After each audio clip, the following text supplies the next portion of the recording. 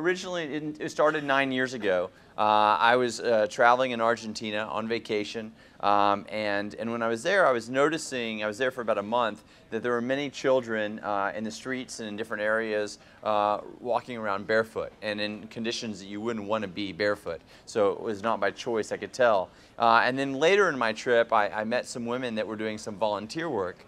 And when I asked them about what they were doing, we were chatting in this cafe, they said that they were doing something called a shoe drive. And what that meant was they were collecting slightly used shoes to give to children in some of the towns outside of Buenos Aires, because in those towns the children were required to wear a uniform to school, and part of the uniform was a pair of shoes. And the shoes was the most expensive part of the uniform, and many of the families could not afford the shoes. Especially as kids' feet grow so quickly that you're constantly having to buy new pairs. Exactly, and so what we found was there were children that desperately wanted to go to school, but they were not able to because they didn't have the proper shoes, and to me that just seemed ridiculous, you know. And so I got to know these women, and they invited me to come with them, and I went and had this great experience. Giving shoes that day. It's so joyful, and the kids were so happy. I mean, you would have thought it was Christmas Day. It was amazing. But what my question was, and my concern was, is the sustainability of the program when it was based on charity, based on donations. Because the only way that they could continue to give shoes to the kids that needed them every 4 or 5 months as their feet grew was to get another donation. And that didn't seem very dependable. So my background, has always been as an entrepreneur. I started my first company when I was 19. And so before Easy Laundry. Easy Laundry, man. Yeah. Oh, I mean, Bill Clinton has nothing on you. Look at that. But I will just point out that Blake you launched like really mega companies before you did TOMS. You are a social entrepreneur, but you are an entrepreneur. That is correct. Fundamentally. I love the idea of using business to solve problems. Before TOMS, the problems I solved had nothing to do with charity or a social aspect. They were just everyday business and consumer problems. But yeah, so when I saw this problem of children not having shoes to go to school, my mind thought about entrepreneurship, not about charity. And I think a lot of people have asked me and said, that seems like such a crazy idea, or that was so disruptive, or these words they've used to describe it. But to me, it was actually very simple, very natural, and very commonsensical. And the way it was is like, if I can afford to buy a pair of shoes, how great would it be to be able to buy a pair of shoes and give a pair of shoes? I mean, it's not rocket science. Like, you buy a pair, you give a pair, you can afford it, someone else can't, so now you're helping someone at the same time. And so it was really a very simple idea. It was to help 250 kids in one town in Argentina 9 years ago, and it took off. So I think the thing I like to talk about with people, is that even if it would have only stayed a simple idea in terms of only helping 250 kids every time, for their whole school year, it still would have been worth the idea, So sometimes ideas become big things, and sometimes they stay small. But if your intent is to help someone and to make the world a better place through your idea, it shouldn't be measured in how big it becomes. It should be measured more in the intent. And I think that, as I look back, I had no idea that TOMS would become what it's become today, and I'm super thankful, and I feel very blessed, and I love what we get to do. But I often like to state that the idea itself was, would have been fine if it stayed small. Because not everyone's going to have an idea that becomes massive, but everyone can have an idea that can make a small difference in their community and take great joy in that, and have that be a big part of their life. And like you said, if you kind of ascertain a need and you can fulfill that need, it doesn't matter whether that's to one person or a million. Yes. You're still helping in some way. Because the most important thing is the one person, Okay. And that's why I really like to focus on the concept of one for one. And this will go to some of the other products that we are in now. It's about one person purchasing something and helping another one person around the world, and that's the one for one.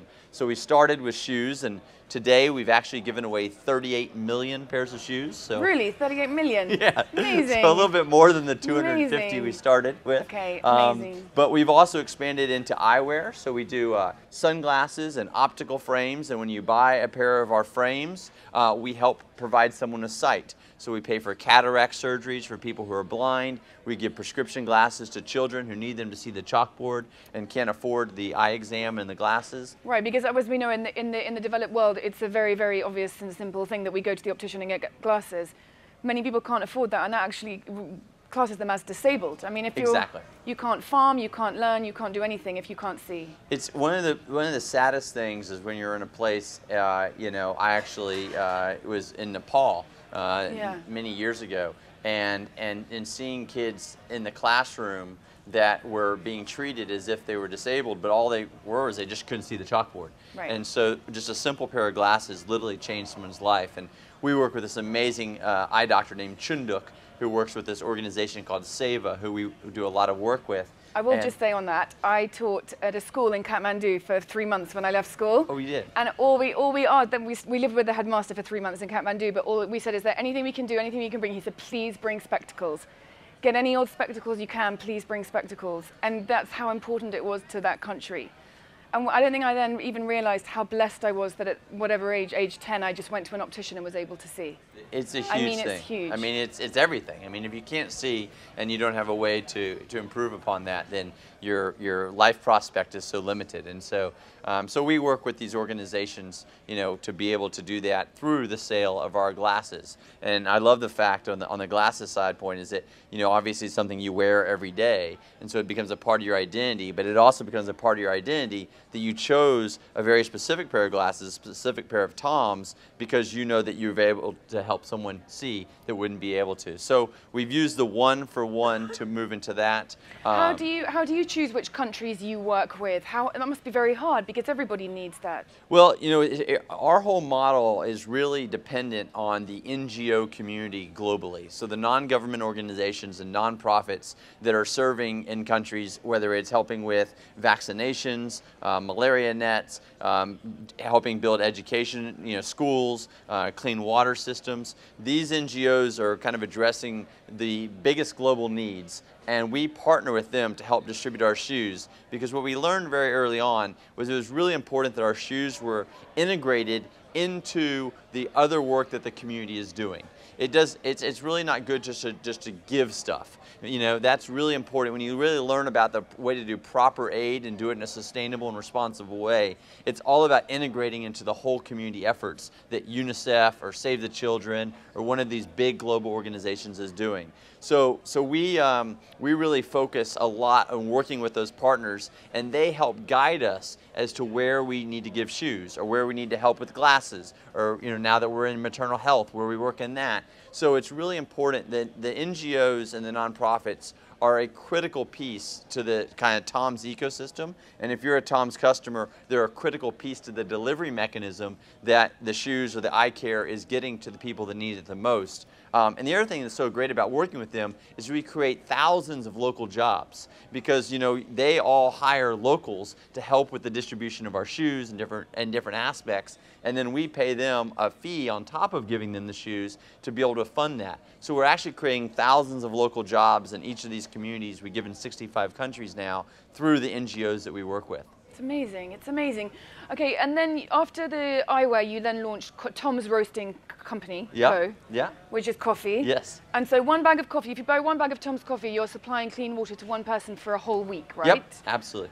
And that's in that's in the countries that you grow the coffee beans in. Exactly. So a big focus for TOMS over the past few years has been to move from an organization that is largely known for providing aid, but to also be creating jobs. If you look at poverty alleviation, you know, the three things that are critical are, first and foremost, basic needs being met. So that's clean water, food, shelter, shoes, health needs. Second is education, you know, getting everyone in school, especially girls, very, very important for any community development.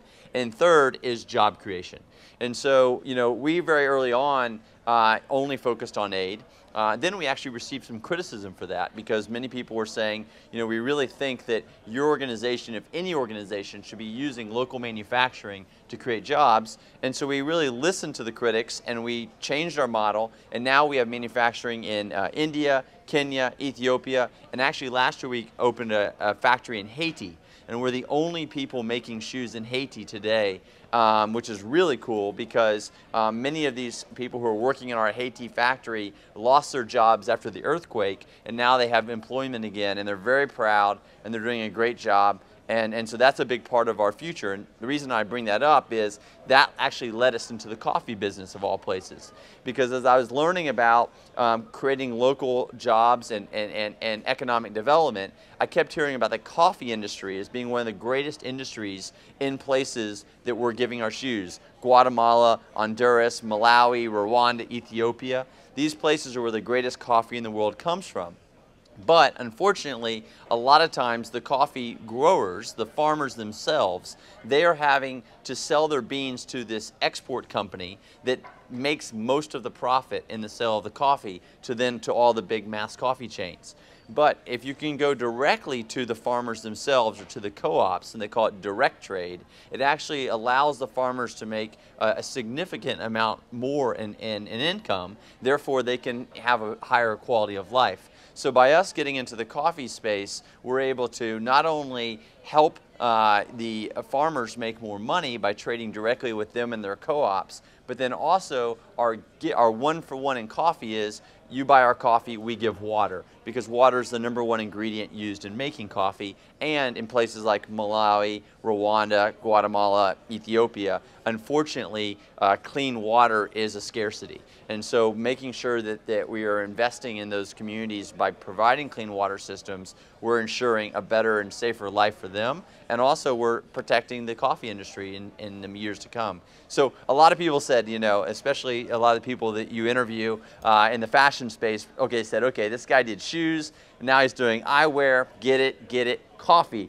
What the hell is that all about, Because it seems so random to go from these accessories to coffee. But if you think about it in the context of creating jobs and economic development, having an impact in these communities, it actually makes a lot of sense. I also know with your book, Start Something That Matters, you said that for every book sold, you would then donate books as well. So you're also in the literature department. And we have, and it's so fun because my favorite book is this Dr. Seuss book called The Places You Will Go.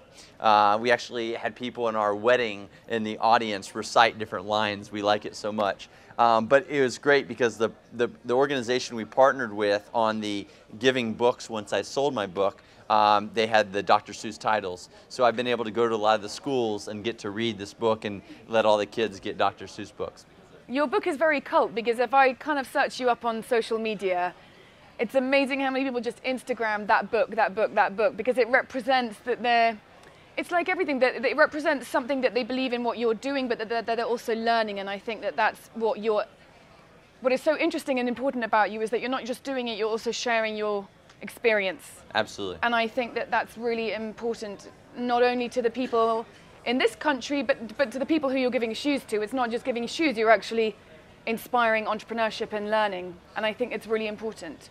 we're going to take a quick look at what you've recently launched, which is, do you want to talk, actually let's watch it first, and then we'll talk about it with the bags, TOMS bags. Yeah, TOMS bags, okay.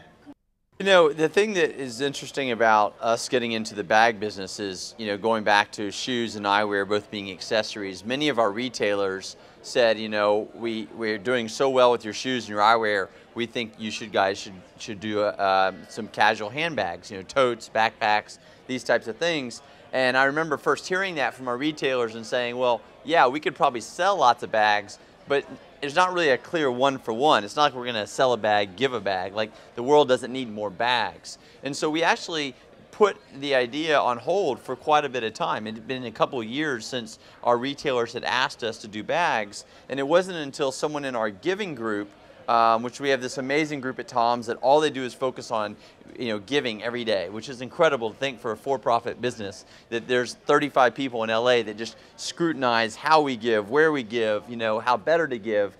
But one of the people in the giving group, came to me and said, you know what, I think I have a way that we can really, maximize the commercial opportunity in bags, because in many places around the world, women are giving birth in their homes, and in many developing countries are giving birth in their homes in areas that are not very sterile and not very safe for giving birth. And so we've heard about these UN health workers that distribute these birth kits that come in a bag. And so I said, perfect, now we have our bag for bag. So we'll sell a bag, but we'll give a bag that contains a birth kit. And what a birth kit is it's very simple, necessities for giving a safe birth in your home, whether you have a midwife or you have a friend or a family member helping you. So it's a drapery that goes on the ground, so then now it's sterile. It's the tool to cut the umbilical cord, which is really important, because oftentimes when they're cutting that with something that's not sterile, they get infection, which leads, unfortunately, to horrible things, even death for the mom or the child. The gloves, all the different materials needed to give a safe birth. And these birth kits, as simple as they are, they reduce maternal and infant mortality by 80%. I mean, it's a huge lifesaver. I mean, and that, in addition to the education that comes with it and training the midwives, is a really big deal. So someone can buy a simple, tote for, $75, and that birth kit could save someone's life. It's amazing. It's really really cool. amazing. And working with Christy, I don't know if you know her or not, but I mean, she's an amazing woman. Every Mother Counts, the organization that she started, is really a leader in maternal health. And Christy and I went to Haiti together, and I really learned a lot about maternal health through Christy and her organization. So it was great to partner with them for the launch of this. Okay, well, long may it continue. When you were first starting all of this, I just want to go and ask you about because everyone has an initiative, but you've turned an initiative into a brand, a global brand. Yeah. So when you had all these original ideas and that you've built and you've grown and you've grown and you've grown, how did this actually get off the ground in the very beginning? I remember hearing something about when Anna Winter called you, American Girl called you. That's right. Can you, if I'm a young entrepreneur and I want to start something, how important is press for you, and how important is it for you to market yourself? Well, I mean, the great thing about, and I wish I could say I was like smart enough to realize this was a strategy, but I wasn't. It turned out to, in hindsight, to see it's a great strategy, is what we had and what allowed us to break through and to really take an initiative and turn it into a global brand, and what we still have today and what we focus the most on is exactly what you and I are doing today, and that is the power of story.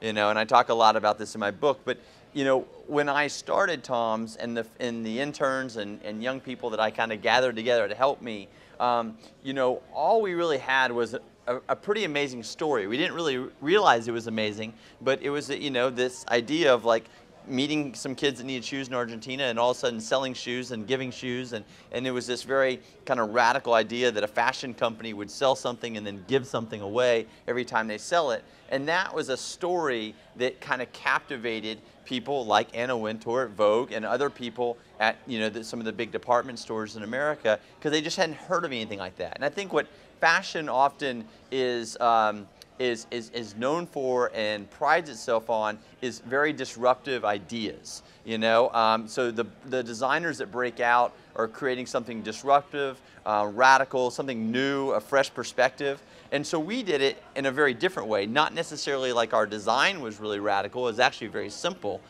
incredibly simple, which I think that is so surreal to be sitting here in the Apple store thinking about how much I looked up to, the design of Apple, creating such elegance out of simplicity. And so that's what the original shoe, the TOMS Classic, is something I pride myself, because I felt like it was the most simple piece of footwear ever, because it was just literally a simple canvas draped over, the sole, no laces, nothing else.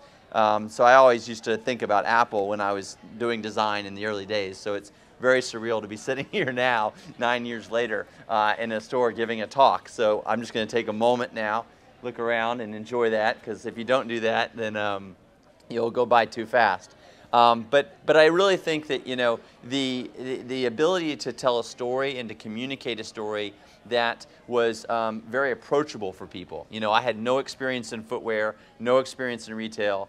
frankly didn't even know who Anna was until I got the phone call because I had never read a Vogue magazine. And so it was easy for people to say, gosh, this is a guy that saw something that was, you know, some kids that needed help, and he did something about it. He made these shoes, you know, we made them in people's garages in Argentina, and now he's helping people, and I could do that too. And I think that's that story was a story that people were able to spread through YouTube and social media and everything. And that's what allowed the TOMS idea to become much bigger than just a simple initiative and actually become this brand that it's become today. And the Vogue shoot, whatever I researched you, but someone at Vogue rang you up and you're like, yeah, I'll do a shoot, thinking it would take you half an hour before you went for lunch with your friend. And then like 7 hours later, you were still doing the shoot. Yeah, so it was my very first photo shoot.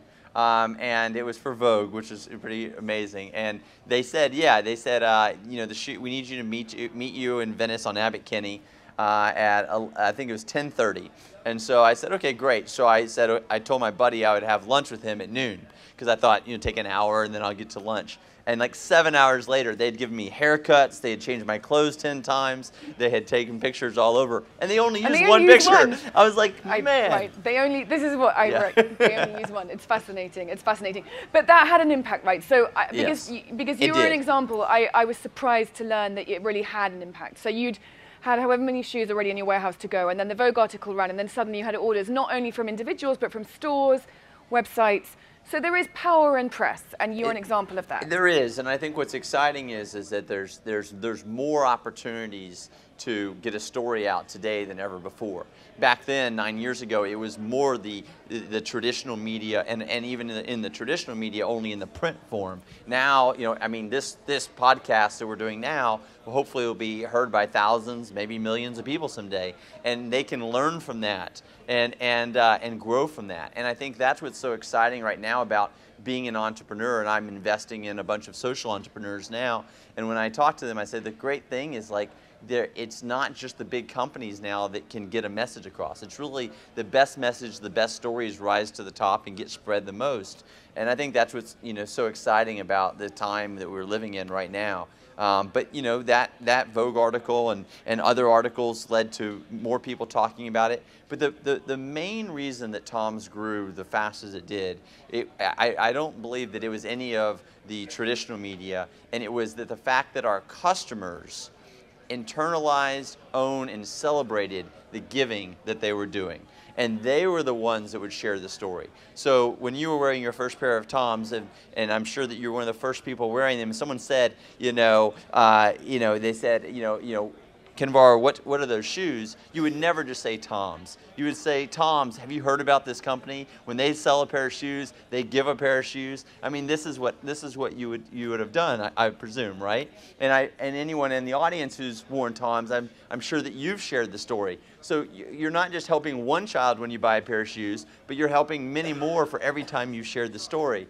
And I had many experiences in the early days of meeting people in different places, you know, and hearing their TOMS story, and they would tell me the story, sometimes not even knowing who I was, and it was such a delight. And so I think that's really the power of what we tapped into, was that people, I think, as human beings, want to do good. They want to help one another. Sometimes it's hard, so we made it easy, but then we also made it easy for them to share what they had done by wearing it and talking about it. Okay, and you as a brand and you as an individual are very good at sharing the story. So how did you go about sitting down and you're thinking, I think that video is going to be really important for me. I think social media is going to be really important for me, because you're really, really good at that. As a brand, the signature, the communication you have, not only with your customers, but with the kind of brand identity, for me, is exceptional. And I work with companies all the time who don't always get it right. Is that up to you? Is that down to you? Is that your vision? Or have you got really smart people working for you? Because they say, don't employ people who can do what you do, employ people who can do something different from what you do. Well, I have a lot of not just smart people, but smarter people than me working for me. So that's a given, or we would never be here. Right, so that's a real key, right? That is the key. Yeah. I will say on the social media and the video and that stuff, it was actually the fact that we had no money, and that was the cheapest way to get our story out. Or it was actually free. I mean, that was the beautiful thing about YouTube and some of the early things is, you know, especially Facebook in the early days before all the advertising, you could communicate with so many people and it was really your time. I mean, I remember for hours every night responding to people's posts and this and that, and it was so much a part of just the way, it was our only vehicle to do it because we didn't have money for advertising and promotions and events and these things. But as we've grown and as it's become a little bit of a blend between more of art and science, because you know social media is a big business now and it is a true medium in which your brands are building their message. You know, I think we have a group of incredibly talented young people at TOMS that are living and breathing all these different, you know, vehicles, and they're actually helping me understand which ones make the most sense. You know, which ones are the most authentic. So, for instance, I mainly use Instagram, and that's because it's authentic, it's easy for me to do. Now I have a baby, so most of my Instagrams are my baby, so it's probably not as interesting to social entrepreneurs as it is to maybe my parents. But but I promise I'm going to get back to posting some really inspiring stuff besides my 5-month-old. But you know, I think that was one of the great things is for a while I was trying to kind of use all these platforms, and I really wasn't really excited about it, but I loved posting fun pictures of places and travels and partners and stuff. And so one of the smart people on our team said, you know, that's the most authentic way for you to show up in social media. Now there's other ways, you know, through LinkedIn and Twitter and Facebook that as a company we really show up. But you yourself should just do the one that you feel the most, you'll do the most spontaneous, because that's what people really engage in when it's real. Okay, and how do you engage? You're traveling so much, so you have to engage with your company. How do you engage with the recipients of your kindness? So the great thing is that, you know, I have really never been running the day-to-day of TOMS. I've always had amazing teams at TOMS, you know, kind of in LA, running the, you know, keeping the train on the tracks, and that's allowed me the freedom to be out sharing the story, visiting our giving partners. You know, I try to go on 2 trips a year, usually one in the fall and one in the spring. And you know, last fall before we had the baby, I went to Haiti and I got to not only meet the factory workers, but then go on a shoe giving experience, and then also travel around and kind of explore Haiti in a more intimate way than I ever had before. The year before that, I was in Rwanda meeting our coffee farmers, but also giving shoes. So every year I get to do a couple of these trips, and it's a great way for me to reconnect with the original intent that I spoke about before, because there's nothing like actually being there and placing a shoe on a kid's foot and seeing their smile, seeing their parents being excited and playing with them, and just you forget about all the stress and all the stupid stuff we worry about in our regular lives when you're out in the field and serving in that way. And so those trips are really important for me. They're really important for my wife too. She comes on many of them. Sometimes she goes on them without me. My parents go on them. You know, all the TOMS staff members, we pay for them to go on them every other year. So that's a big investment for us, but one that we see is so important. So they get to see the work that's happening, no matter if they work in accounting or design or giving or whatnot. So that's the way that I really stay connected to the people that we're serving. Okay, okay. Well, we're going to open up for audience questions now. If you have a question for Tom, just raise your hand, and someone from the Apple team. Hooray, lots of people. We're gonna start. We'll just pass along each. Someone's going to give you a microphone. Rosie, just here. Will you put your hand up again? We have 3. Put your hand up again. Let's start with the gentleman. Hello, my name is Kuti. I started a footwear company last year through crowdfunding, and I wanted to ask, how is it for you to, in the early stages, to build a team? And obviously you had a story, but like, in terms of getting people to believe in you and to be as dedicated to you as you were, yeah. How did you manage to do that? Great. So, good question, and congratulations on starting your footwear business. Yeah. I think the most important thing is, as quickly as you can, take it from being your story to our story. You know, I was very fortunate in the very early days that I had a group of very passionate interns that, you know, were working at local or studying at local universities. We're looking for a summer internship. You know, they were not going to be able to get paid because we didn't have the budget for that initially, but they knew that they would get to work, you know, directly with me. They'd get to learn, and they'd get to really be part of the creation of this idea. And I think that, you know, I always say to entrepreneurs, interns are fantastic because A, you're no longer lonely because you got a bunch of people around you, and B, you know, they kind of help, they start to own the experience and the initiative as well, and then they're also more storytellers. So I think the first thing is to take it from your story to our story, and then it becomes more powerful and there's more kind of momentum around it. And I think really good internships for young companies are the best ones because you get so much more responsibility and you get to do so much more. Absolutely. That's the best bit. Yep. Good luck to you. Thank you. Okay. Hi. I'm not from the business part at all. I have actually a master's in healthcare. And I just moved here from New York, and I won't be working for the next 2 to 3 years, just enjoying and traveling. Is there any way that I could volunteer, help out using my master's in healthcare? Because I know it's always nice to give back, and that's why I was in the profession anyways. That's great. Well, it's very, very nice of you to offer. You know, the best way to volunteer is really with our giving partners, because as I discussed earlier, the giving partners are really the last mile of the process. They're the ones that are actually getting the shoes onto the children's feet or working in the eye camps. So, you know, we still go on trips and we take, you know, kind of our employees or sometimes vendors, or we do contests where people can win. But most of the giving happens 365 days a year with our giving partners. So one way would be to go onto the TOMS website and to research different giving partners, and then depending on where you would like to volunteer, to talk to the giving partner directly, because that's the best way to volunteer. Great, thank you.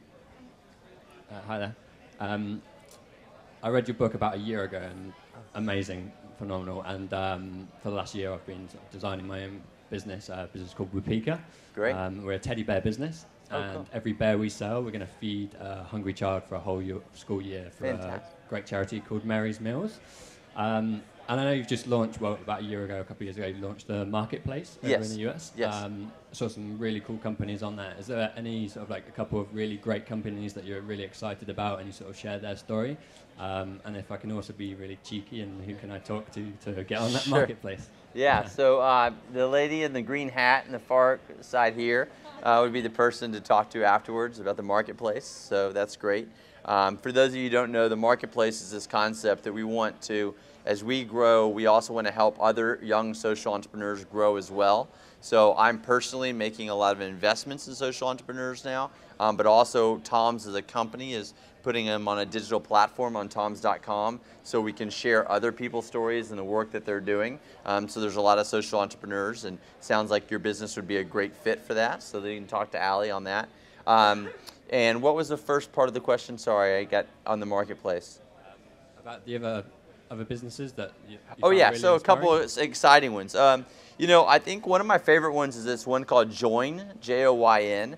It's a girl from the United States that moved to India, and she works with the most ostracized people in India, lepers and people who have no ability to get any gainful employment at all. She takes them and she teaches them block printing techniques, and she creates beautiful fabrics that then become bags. We've actually made some shoes out of her fabrics, but she has an amazing line of bags and different stuff that's on the marketplace.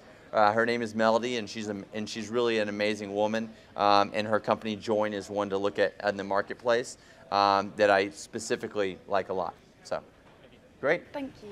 Okay. In the back. Can you just pass the microphone backwards? Hi, I'm Willa. I'm from Amsterdam, and I started my own communication agency in sustainable fashion and lifestyle about 4 or 5 years ago. And I was wondering, since I work with a lot of brands who feel that it's very difficult to monitor their production process, I was wondering how, as a TOMS, I mean, we know all about the front end, and of course I also read about the back end a little bit, but maybe you can explain a little bit how you manage to monitor the production process of TOMS products. Sure. So, you know, really we look at using third parties mainly. So different firms that we hire to do announced and unannounced audits. We also have an internal team that has that responsibility as their day job as well. The thing that's really challenging from a production standpoint is not necessarily monitoring the factories where your products are made, but the actual suppliers. That's the thing that I didn't understand when I first got in this business. I thought, okay, if we monitor the factories, we have a code of conduct that every factory signs, that was enough. But what we found in the most recent years is you really have to go all the way down to the supplier level.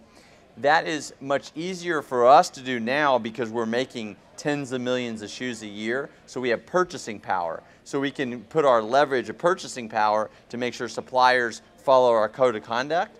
But as you're saying, with a lot of new brands that are starting out, it's very, very difficult. I wish I had like a great answer for that in terms of what to do, because it's something we struggled with too. So, so it's a very hard thing when you're first getting started.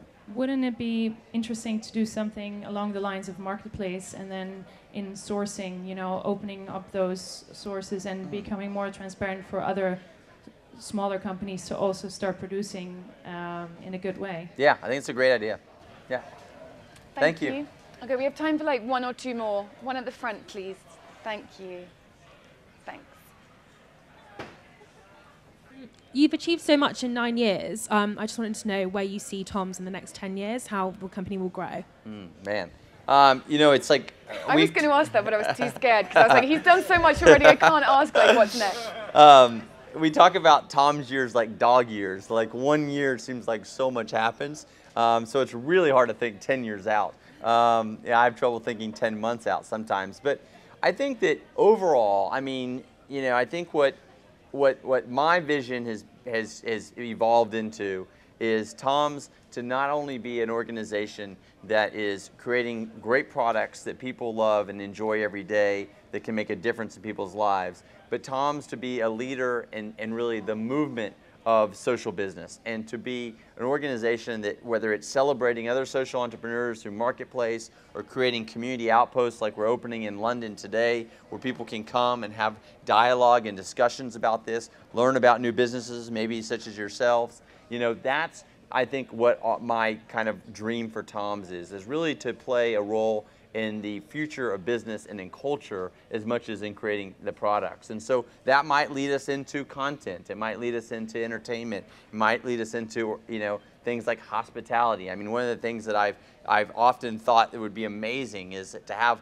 a series of TOMS hotels where every night you stay in a room at a TOMS hotel, we take a homeless person off the street. Done. Deal. Yeah, right? Do it. That's a great idea. It'd be amazing. I think if you went to... It doesn't have to be a 5-star hotel, like a hostel for everyone. Yeah, I think just a cool, simple space, and how great, I always say it'd be like the best night's sleep you've ever had, because you know that you're helping someone else at the same time. So it's things like that we're talking about and thinking about. But I'm young, I'm 38, I have a lot of years hopefully to do this, so we'll keep going. I have one thing to say. Yeah. I watched a video where all these kids had just been given TOMS shoes and they were so happy and they were playing football. Yeah. But the football was a plastic bag with earth inside. Yes. And I thought that is so sad that children don't even have access to a ball, if you think what joy football does for a community. Yeah. So maybe somehow you can incorporate footballs into what you do with sports shoes or something, because it broke my heart. Yeah, actually on the marketplace there's a great football company. Okay, good. Yeah, and it's a buy a ball, give a ball. Okay, buy a ball, everyone. Yeah, seriously. it's really cool. We know what football does for communities, for women and men. It's so important. It's just a ball. Yeah, and well, play is so important. In many of these places,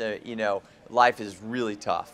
And kids being able to play and to dream, and that is such an important thing. And football is the universal sport. And so, that's one of the things that we love to do when we go on the giving trips, is after we distribute the shoes, we almost always play football. So I'm not very good, but it's a lot of fun. Okay, great. And I have one last question I'm going to have to close. Who are your heroes? Who do you look up to? I've had the great pleasure, I think, and privilege, really, through TOMS, to get to meet all kinds of amazing people doing amazing things, whether it's marketplace founders, or it's different people that we work with in some of the local factories, to people who maybe are more well known. I think that I guess it was last year I had the opportunity to meet a hero that I had always looked up to named Muhammad Yunus. And if you don't know who Professor Yunus is, he started the Grameen Bank. And the Grameen Bank was really the first of its kind to give loans to the poorest of the poor. And what Muhammad Yunus learned was if you create a loan structure through community lending to the poorest of the poor, they will actually repay the loans better than all of us repay our loans here in this audience, which is hard to believe. So Muhammad Yunus showed that it could be profitable. He could actually create a for-profit business, helping the poorest of the poor get loans they desperately need to create businesses of their own. And as an entrepreneur myself, that's one of the most beautiful things I've ever seen. And it's largely women, and it's usually loans of under $30. But with that, they can either start a candle business or cheese business or dairy or all these different things, and then sometimes they lead to bigger enterprises, and it's always just such an exciting thing when I am in these communities and I see a microcredit or microfinance program, many times started or inspired by the Grameen Bank and Professor Yunus, and I see how powerful that is in changing someone's life, because it allows oftentimes many women to take control of their destiny and their future, and then they get more respect in the community, and then when women get more respect in the community, then more girls go to school. When more girls go to school, everything is better. And so it really, there's a great video called The Girl Effect. I'm sure you've seen it. If you haven't, as soon as you're done listening to this, watch the Girl Effect video. It's a very good explanation of how powerful it is when we invest in girls in developing countries. And so Muhammad Yunus has done an amazing job in that. I'm actually working with Muhammad Yunus on some ideas that maybe we could incorporate into TOMS for the future, but he's something I really look up to. Okay, great. Great. Okay, we have to end there. I could go on forever and ever. Thank you so Kinvara, much. thank you very much. Blake Mycoskie, thank you so much. Thank you. Great, thank you. That was great.